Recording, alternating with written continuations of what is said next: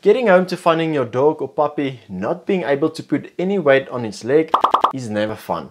And just like us humans, dogs do sometimes break bones, slip discs, tear ligaments and sprain muscles that can often lead to a sudden onset of lameness or limping. So in this video, I will be discussing all the different causes of lameness in dogs, how to recognize when it is an emergency, and I will also be sharing some tips and tricks on how you can both treat and prevent lameness in your dog.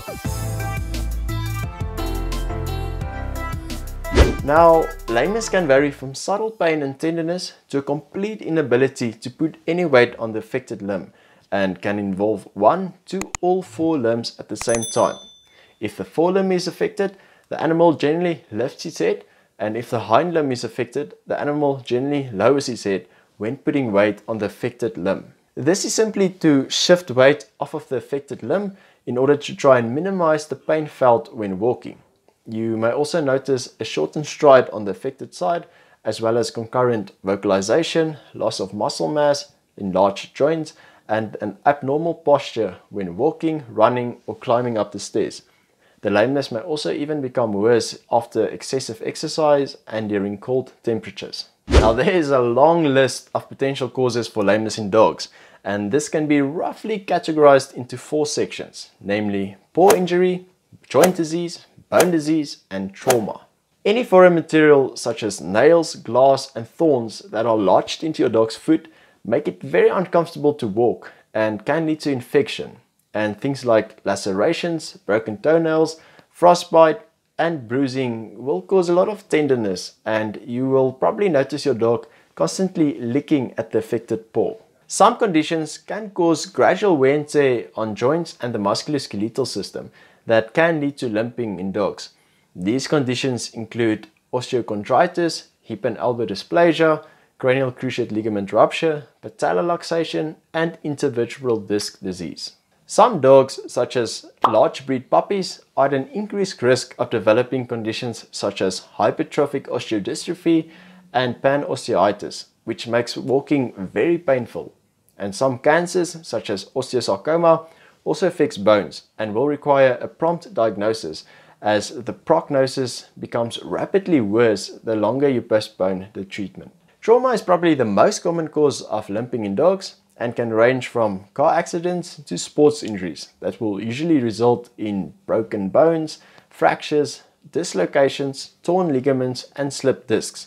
This will be rather acute, and you will most of the time notice that the dog cannot put any weight on the affected leg.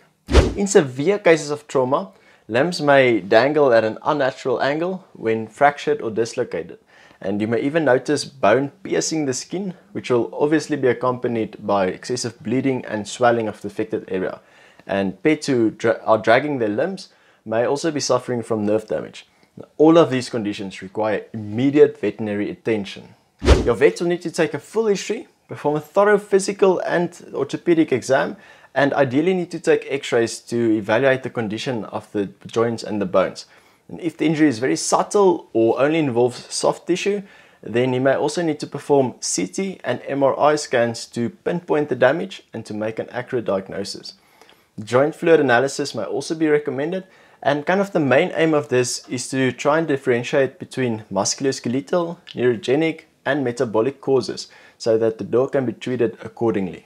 Treatment will obviously depend on the underlying cause.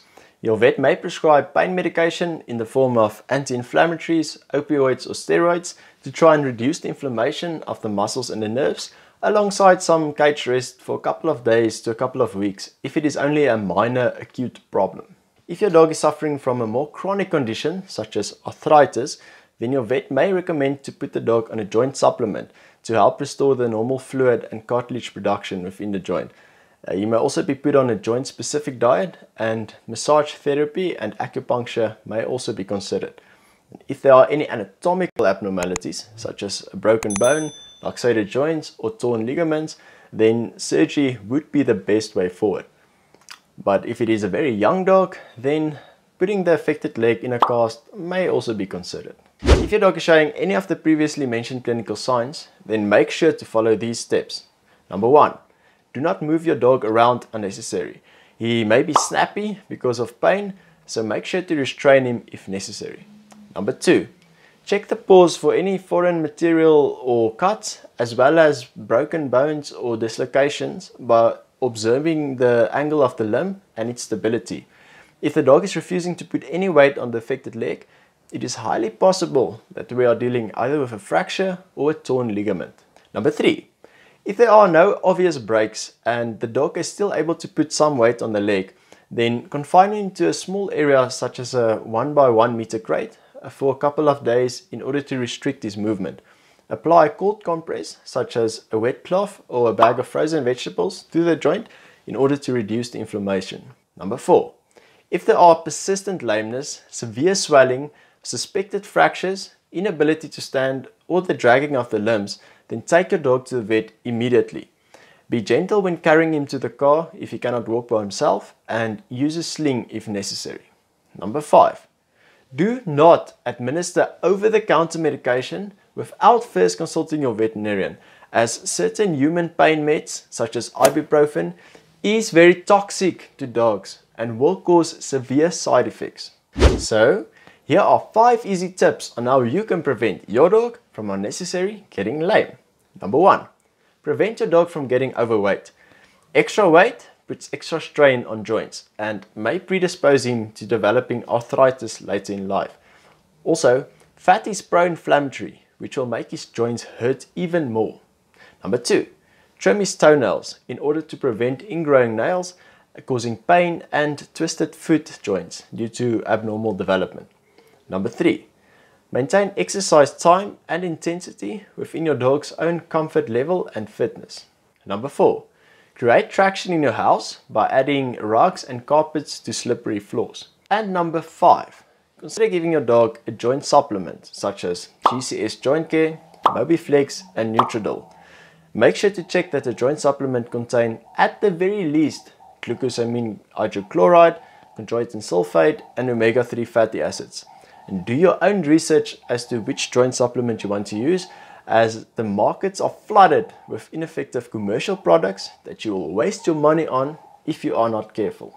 So, as you can see, some causes of lameness will resolve quickly and will therefore not have a permanent effect on the health of your dog, whereas others may require lifelong treatment and management.